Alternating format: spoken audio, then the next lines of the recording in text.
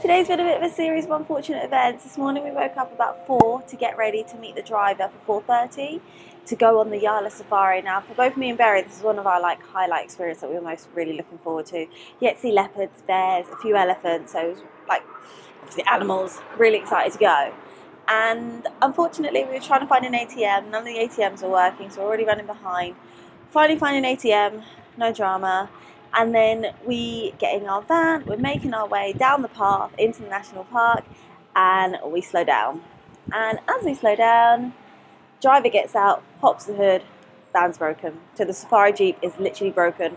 We're stuck, we're not even close. It's been like 20 minutes, and then our guide just was like, we can get another car out here. So we're asking our guide and we said, is it worth still going? Because we were told that you go in the morning, you go and it's dark, so you can see them, they're nocturnal, yada yada. So then he was like, well, you might see them, you might not. And obviously this tour is quite expensive. I think it's £70 each. So we're kind of like, I don't want to blow £70 if we're not guaranteed to see anything. And obviously we did see the elephants the other day, so we were kind of the leopards is what we really wanted to see. Can't confirm anything, but he couldn't tell us the density of them. Hey, so Rochelle from the future here. After getting back to the hotel and looking into it a little bit more, Yala actually has the highest concentration of leopards in the world.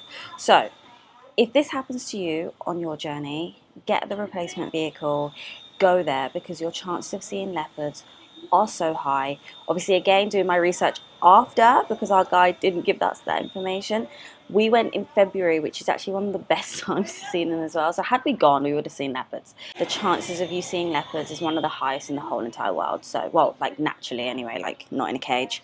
So yeah, we live and we learn, right?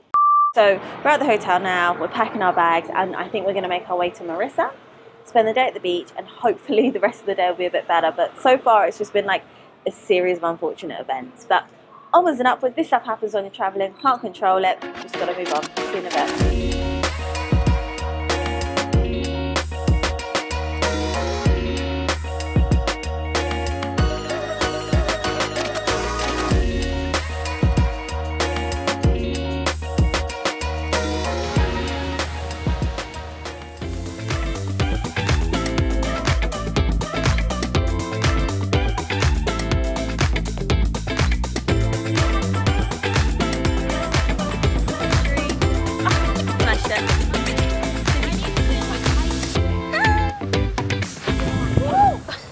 Oh my god.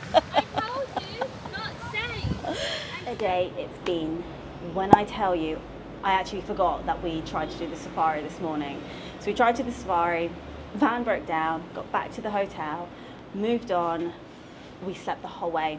And now we're in Mirissa. Mirissa is gorgeous, as expected. Sri Lanka is now up here on one of my top favourite places in the whole world. It's just gorgeous everywhere you look. The people are incredible. If it's not on your list, it has to be. It's absolutely incredible.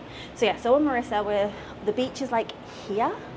And it's just stunning, golden, long. There's surf shops, there's whale tours, there's everything, cocktail bars.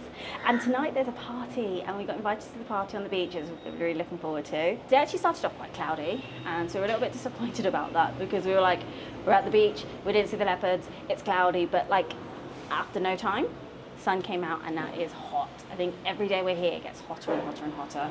I think it's about 36 today, and for little old me, it's hot. It's very hot. Today's plan was to do surfing. I really wanted to do surfing whilst in Sri Lanka, because obviously I'm a surfer girl now. Did it once in Bali, now a surfer. But I'm so exhausted from waking up so early that I just couldn't. But we have booked on to do the whale tour tomorrow. They've spoken to us, they said it's very ethical. We've had a look online, loads of good reviews of the company that we're going for. So fingers crossed, it will be an ethical trip. Otherwise, I'm not gonna forgive myself. But loving it so far. Relaxing afternoon now, and then this evening, beach party.